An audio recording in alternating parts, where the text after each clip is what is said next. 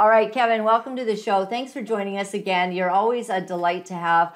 Not only do you understand sort of movies, production, media, and, all of these great things, but you understand what's going on in culture and in our nation. And we're kind of watching what's happening in the USA. It's a bit of a mess right now, and we're concerned. Well, the late, great Andrew Breitbart was a dear friend of ours, and he's the first one. Maybe someone said it before him, but he was the first time I ever heard, that politics runs downstream from culture. Who runs the culture? Well, Hollywood does. And certainly in Washington, I mean, you see the power of Hollywood. Walt Disney said back in the 1950s, movies and television will influence our youth. Well, gee whiz, what do you think? Do you think there's any truth to that? I think Walt is flipping his grave over what Disney is doing to his name, because it's insane. They're looking at a $1.4 billion loss. I've heard rumors it's much more than that. I don't know how business can stay in business if they want to keep doing that. But they want to keep spreading this woke crap. And it just goes on and on and on, which doesn't make much sense to me because, look, I get stopped all the time by people that say they love my series Hercules and Andromeda, but really now it's God's Not Dead, Soul Surfer, Let There Be Light, Miracle in East Texas. These are what people, please keep making movies like that. There's 80 million homes in America alone, 80 million homes that want the kind of product I do or what the Irwin brothers do, what the Kendrick brothers do with their movies. And it's amazing to me that Hollywood still doesn't want to pay attention to that and do anything with it. They just want to keep pushing their agenda and pushing their message of anger and hate and divisiveness and murder. It's weird to me. And it has to be on purpose. I mean, look, during Trump's 4 years in office, we had 1.4 million people illegally come to America over 4 years. Biden is approaching 10 million people. And they've already come out with estimates from anywhere from 500,000 to 800,000 of those are terrorists. I love how the left keeps going, these are families trying to get to a better life. I've seen the videos. My wife went down there to McAllen, Texas. A friend of hers is doing a documentary on this. And she's got video footage. 90% of these are 15 to 35-year-old men, fighting age, young, teenagers up to men. This is crazy what's going on. And we're setting ourselves up. I know we're setting ourselves up for something really not good down the road here with what's coming into our country. And the amount of, we let people go into stores and take $1,000. Yeah, like these people shoplifting are going to make sure that, that was over 1,000. We can't take that. I mean, right. I can't imagine something alone in New York City. It's in the billions of dollars of stolen goods. Wow. Why do you think businesses are closing down and our government does nothing about it? Why? It's got to be on purpose. You got Fauci with the whole crazy. By the way, I'm a golfer. I replaced the other F word in the golf course for bad shot with Fauci. So when I did bad shot, I yell out the word Fauci. Well, look, it's got an F, it's got a U in there, it's got a C. So and it's really bad. Well, it's and it means something really bad. I like it. He should be in prison. He should be in prison. Everything that I was saying that got me taken off of Facebook has now, my conspiracy theories have now all come true. And even Fauci came out a month ago and said that masks were really useless. And we know they were. All of us knew they were. But people are sheep and they will do anything the government says. And it's just pathetic to see what's happening in your country, my country, and really countries around the world.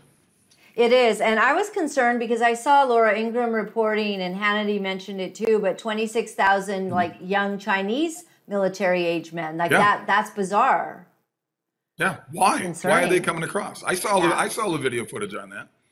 But don't say anything. The biggest killer is apathy. People just don't do anything. We live in a very pathetic, impatient world, and they just go, oh, well, moving on. Let them do what they're doing. And then when something horrific happens, they all scratch their heads and go, how did this happen? How did this happen? And then they'll find a way to blame the conservatives. And they do that all the time. It's the policies of the liberal, democratic, progressive, insane party in this country, everything that they push on us, they find a way to blame the right for somewhere down the road. Biden was on TV recently blaming Trump and the MAGA supporters for the problem at the border. And you're going, and it's just, they say it and people just believe it. And you're kind of going, wait a minute. What do you mean in 3 years, this guy's letting 5 times more people into the country? And you're going to blame Trump and the MAGA Republicans for that? It's crazy. I feel like it's the Truman Show, Kevin, because it's not believable. Like he's up there saying he's going to run in 2024, and he's got his face, like I mean, right? You don't think he will? It doesn't I make have a good sense. idea. No, it's going to be Newsom, and it might even be Obama? Michelle Obama. That's who it might be. I caught that. Yeah, Michelle Well, Obama. hey, I mean, Yeah. I got on tape here. I got 3 times when Obama, and they asked, "How's your wife doing?" He goes, Michelle's doing great. So you can take that for what you want. I don't know. Right. I'm not making any insinuations here. Well, I'm hearing Michelle Obama maybe too, and that might be their best. I Sure. mean, Newsom, maybe he should get a little bit more experience and wait till Well, 2028. But he's a damn good speaker. I'll give him that. He's a damn good speaker. But look what he's done to the state of California. We left 5 years ago. They turned that state into a terrorist zone. It's just pathetic. I got buddies who are still there in LA and some up in San Francisco, and they said the crime is rampant. They don't even my friends in New York said when it's dark out, they don't go out anymore. They don't go out. They're prisoners in their own place now from what the governments have set up there. The mayor of New York City is giving what is it? I don't know what it is. How many thousand? It was something like 50 some million dollars in debit cards to illegal aliens. Meanwhile, the homeless Americans living in the street get nothing. Everything they're doing, none of this makes any sense at all. And yet nobody questions it. They just go on and on and on and go on. Look, Newsom is the guy has destroyed that state, and yet people still vote for him because he's a good-looking dude with nice hair. I don't know. yeah, it's just like our Canadian Prime Minister, and his hair's getting worse. Like it's just not able to pull him through all of the nonsense that we're hitting. Who is that? Fidel? Is that Fidel Trudeau? What's his name? Yeah, you know everything. You're I following. get all this information from my Canadian friends, by the way. Okay, Right. they're the ones feeding me this stuff. Yeah, we do have our questions, and it's just shocking pictures that look the same and everything. So whatever it is, he's a chip off the old block, and it's been a tough go. But what do you think? We want to get into talking about your amazing movie that's coming up, but do you think we're heading towards times like we see that it's heating up in the Middle East with Israel? I'm sure you've been watching that. Yeah. I've been taking some heat on my support for Israel being able to define their borders and defend. What has happened with Hamas against them. It's a very difficult situation. Do people, well, see, the mainstream media is not going to report. I've seen plenty of videos with Palestinians saying, please, the Israel people have been wonderful to us. It's Hamas that is a terror. And then you got people in America, you've got the gays in America marching down the street and saying queers for Hamas. That is like saying black people saying we're for the KKK. I mean, it's mind blowing. But once again, it's brainwashing an American public education system. Our system sucks. It's absolutely horrible.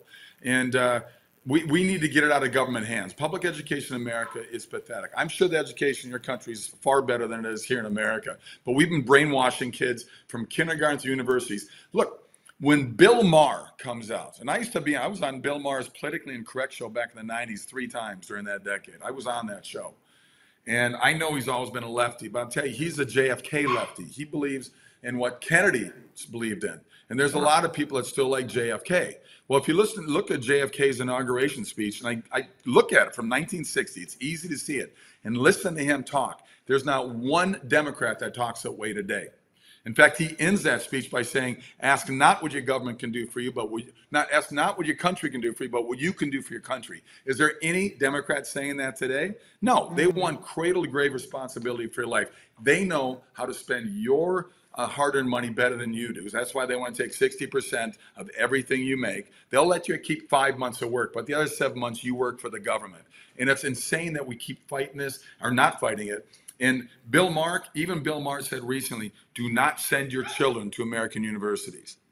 So there's a tipping point happening here. People are waking up slowly, but they're waking up. There really is. I do appreciate his rare comments, where he seems to be understanding that something very evil is going on. It was shocking to me when he kind of supported Biden. He thought Biden was doing a great job, a couple months ago. But then he'll come out and he knows like something's wrong, and you think, what are you saying? Like, that's not believable. Yeah. I want to know how he's doing a good job. He's got the lowest ratings anybody's ever had. Kamala Harris, who's just, an idiot. Anybody can have her job and do better than what she's doing. She has lower ratings than anybody has ever had as a politician. And all you get to do is listen to her speak. She can't talk whatsoever. Here's a woman 4 years ago when she was up on the Democrat primary, she was one of 13 people running against Biden to get the nomination for the Democratic presidency. She was the first one voted off by the Democrats. She had less than 2% of the vote. That means over 98% of people in the Democrat Party did not want her as president. And here she is, a heartbeat away from becoming a president. I have no problem with the female president whatsoever. Yep. I think there's some wonderful people out there that can do a better job than what's going on in our I think both parties have a problem. I think both parties are crazy, and there's a lot of corruption on both sides. But to me, I hate saying to pick the lesser two evils, but we have a lot of rhinos in our Congress as well that Yes. they pretend to be Republican, but they are not. What do you think about term limits, Kevin? Like if people had for term 'em. limits, that Yeah. would probably. Why aren't we able to vote for that? Why does the president at the most gets 8 years at the most? Okay, but these senators can be in there for 60 years and just drool their way down the hallways before they pass out and still vote. Yeah, you know what? 8 years tops. That's what 8 years tops. And working on a schedule, graduation schedule. So every election, 25% of them got to go. Their 8 years is up. And why don't we get to vote on that? Why is that? It's supposed to be we the people. We don't teach civics in our schools anymore. And there's a lot of things we don't teach in school. We took physical education out because, God forbid, kids work out, because when you work out, your attention levels and retention levels spike. But we're not going to have that. We want kids to have chips and soda and just get fat and lazy. We're doing a great job of doing that as well. Yeah, well, lots is going wrong in the school systems for sure. Tucker Carlson is sure making a big stand in your country. What do you think of him, like an epic rise after being kicked out of Fox? Well, he was great. I know Tucker very well. I can text him right now. He'll text me back when he's got time to do it in the same day. Great guy. He spends a lot of time down here in Florida. Not from me, lives on the other side of the state. But when he worked his way up through Fox, I could tell back in the day, because I started going Fox back in the late 90s when I was still doing Hercules. I was getting invited to be on Fox to talk about the show. And I saw his rise. And something happened within there, because Fox is getting a little more liberal too. And they booted him out. Well, he's doing much better now than he ever was. And people love him. It's him and Joe Rogan in America. I mean, those are the guys people want to listen to and watch all the time. So maybe they should run for president and vice president. Well, you could almost see that happening. Tucker Carlson would probably be an incredible president, personally. I mean, I would vote for him nonstop. I'm dual citizen, so I pay a lot of attention to what's happening. But I'm just concerned as well, though, that it does seem that media is captured, and we need good people like you that are going to be doing great things. And I know you're going down to the NRB this coming week and all that. You know, I'm interested in your set behind you there. That is a very cool sword, and the things that you've got up there. Any meaning to all of that? Well, that would be the very, very last day on 7 years on Hercules. By season 3, we're the most watched TV show in the world for 5 straight years. We held that. We were in 176 countries on the very last day of filming.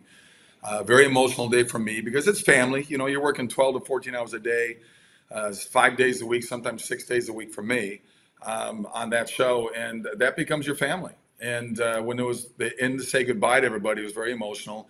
And we had a big party, like 2,000 people there. Everybody that was on the show in some way, on either side of the camera, showed up. We had a big party, we had a big band, and they gave me that on the very last day of filming from my props crew. And it's got the dates on there. So there's 7 years on Hercules, starting in 1993. And it says the journey may be over, but the legend lives on. That's engraved on there. So wow. It's pretty cool. So that's. My wall is a tribute to a lot of different things. I mean, behind me with that painting of the helicopter and the American flag was from a sergeant in Afghanistan from America, saying that they watch Hercules all the time before they go into war, and Herc was very important to them. That Chinook helicopter, he's the commander of a Chinook helicopter there. And they also sent me the flag that flew into battle with them. I have it hanging in my gymnasium as a reminder every day that, they called me the hero. I said, dude, guys, I'm just a stupid actor. I had great stunt guys making me look like a stud. And if I screw up, on a take, I get a second chance. Those guys don't, they go into battle. They don't know if they're going to come out alive or wounded or whatever. So those are the real heroes, whether they're Canadian military, American military, whatever they may be, when they're fighting for freedom across this crazy world we're living in. They're the ones that we got to be thankful for.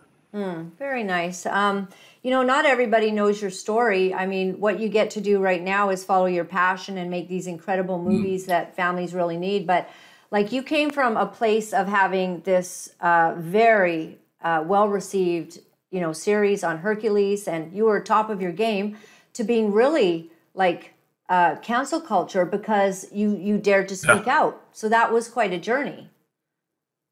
Yeah, I think I'm the original cancel culture victim about 12 years ago before it became a term. My manager and agent called me in when I was in LA, and they said that we can't work with anymore because of being a conservative. And I had to laugh. The guy said, you're the ones who scream for tolerance. You're the ones who scream for freedom of speech, but they're hypocrites, just like most of Washington, D.C. And freedom of speech and tolerance is a one-way street with these people. If you don't agree with them, you're going to they're going to kick you out. Well, you know what? I've been in business a long time. Hollywood owes me nothing. So I formed Sorbo Studios. Please go to sorbostudios.com. You can sign up there. I've been doing my own movies now for the last 11 years. I've been averaging about 4 or 5 movies a year, independent movies, whether through Sorbo Studios or other independent studios that come to me and say, hey, we got this movie. So I've been working just fine without Hollywood. And I'm doing movies that Hollywood used to do. I've been in movies like Soul Surfer, What If, God's Not Dead, Left Behind, Rise of the Antichrist. My most recent one, Miracle in East Texas. I've got 5 in post-production that are going to be coming out over this year and next year, 2 documentaries. I'm staying busy. I can't complain. I'm staying busy doing what I want to do. I do movies that Hollywood used to do, movies that have love, hope, laughter, redemption, faith, things that Hollywood used to do.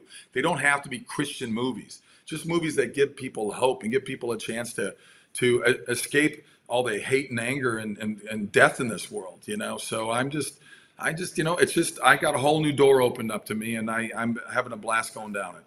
Yeah, that's so fantastic, and we're just so grateful for what you're doing. We've got a trailer from the Firing Squad, and we'd like to look at it and talk to you about this.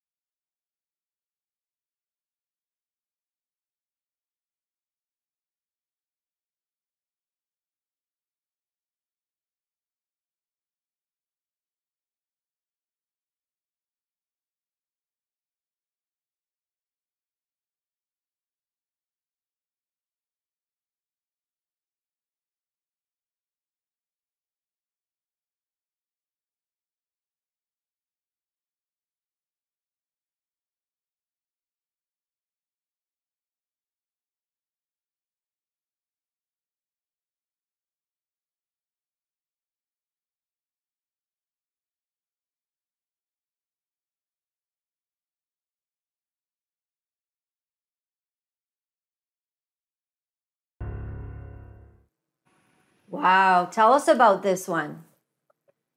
Well, the real story is that younger gentleman they kept showing is a London actor. He's fantastic. I play a prisoner turned pastor.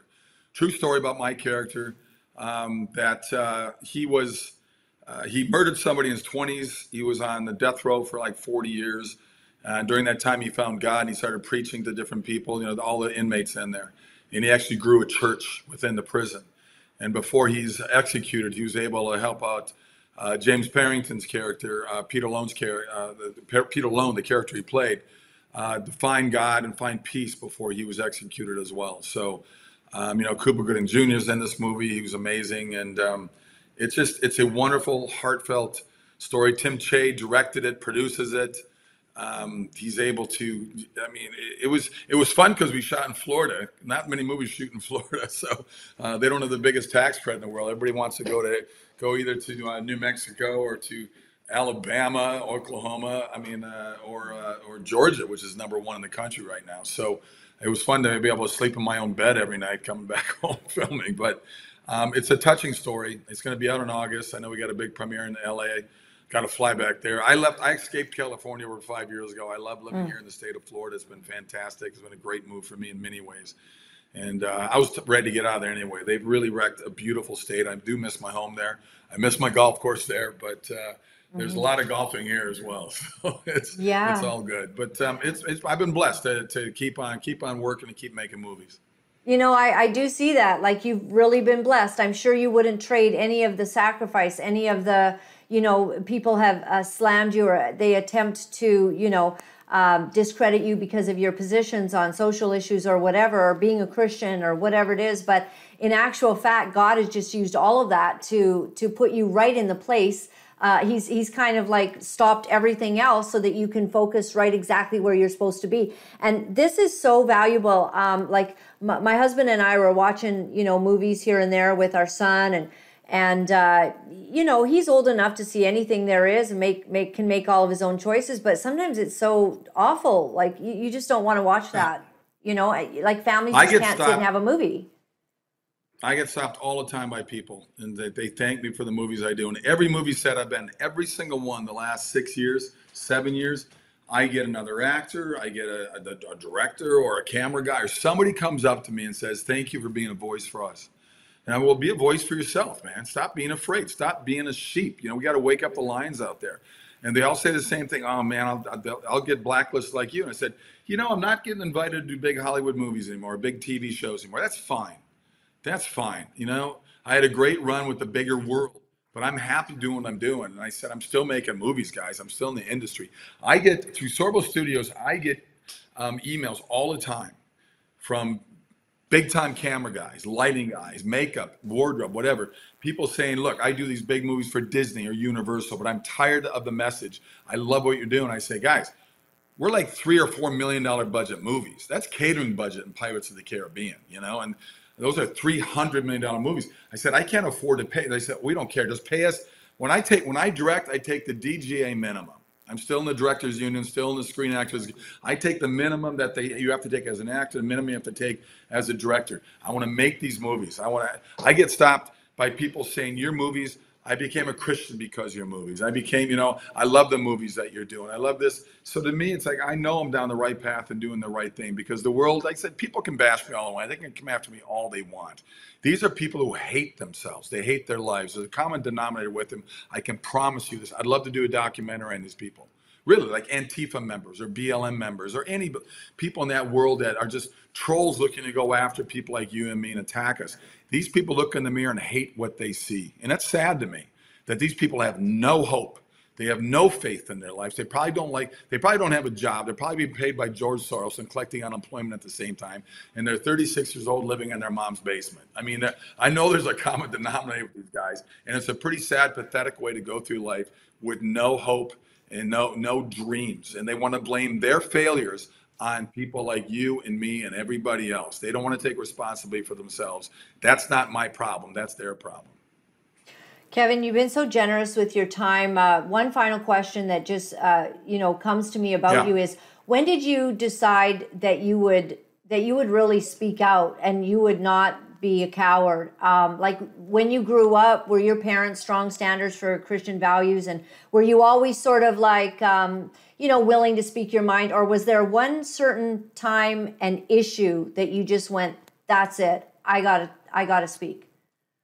No, I just kind of grew up with it. I mean, I grew up in a very Democrat state, a very not liberal state. Minnesota's turned into California. Minnesota's much worse now than it was when I was there. But that was a Hubert Humphrey, Walter Mondale place. Hubert Humphrey is the vice president, and to me, it was the first time I could vote was in 1980 when I was old enough to vote for the first time. I voted for Ronald Reagan, and my parents were like, "What?"